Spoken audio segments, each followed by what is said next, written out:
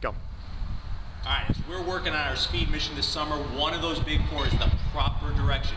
Force has a direction.